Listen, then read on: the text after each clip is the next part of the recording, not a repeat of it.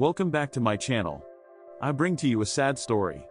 On Sunday, March 31, 2024, the fire broke out at Our Lady of the Rosary Pompeii on Sigel Street in Bushwick just before 2 p.m. Massive 5-alarm fire breaks out at Brooklyn Catholic Church during Easter Sunday services. The fire interrupted Easter services at a Catholic church in Brooklyn on Sunday, prompting a massive response from the New York Fire Department. The fire broke out at Our Lady of the Rosary Pompeii on Sigel Street in Bushwick just before 2 p.m. Video posted on X showed the flames shooting out of the church. At least 6 people were being treated for injuries sustained in the fire. The FDNY posted on X 3 parishioners and 3 firefighters were among those injured, and all their injuries were said to be minor. The fire department said parishioners smelled smoke, evacuated the building, and called for help. While Easter services were being conducted, parishioners smelled smoke and immediately evacuated. There were about 150 parishioners inside. We responded to the adjoining building of the church, said First Deputy Commissioner Joseph Pfeiffer. The fire was intense and quickly escalated to 5 alarms.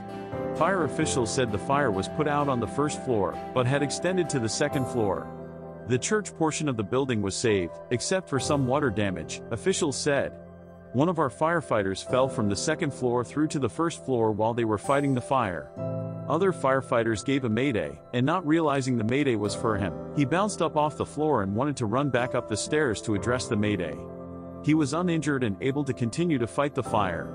This just shows the bravery of all our members as they're out here trying to save lives, said Assistant Chief Michael Myers. The fire was under control at 5:18 p.m. and FDNY fire marshals are investigating the cause of the fire.